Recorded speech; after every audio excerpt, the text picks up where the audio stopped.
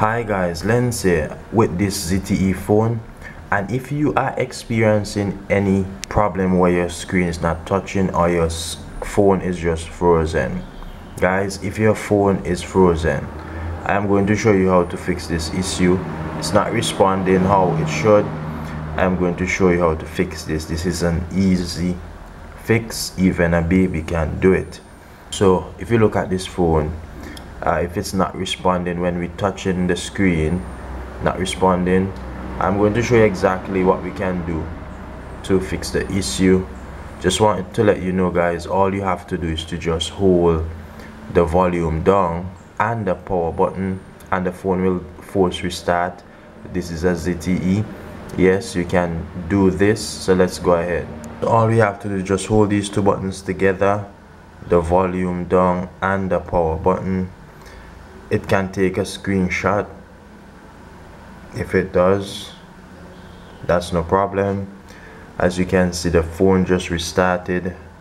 This is how we fix this issue, guys. If your phone is non-responsive, if you are not getting any touch, if you're unable to use your phone for some reason, this is how you do it. And it actually took us in the FTM mode. To exit, we can just press the power button and this will exit that FTM mode. So guys, this is how you can fix those issues.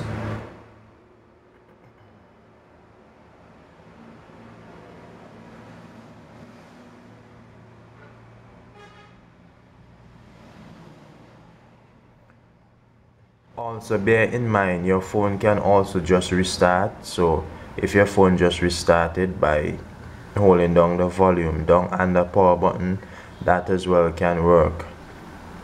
So guys, this is how we can fix those issues.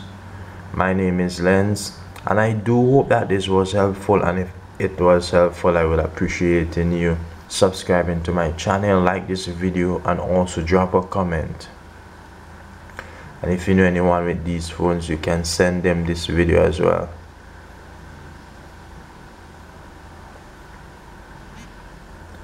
So that's how we do it.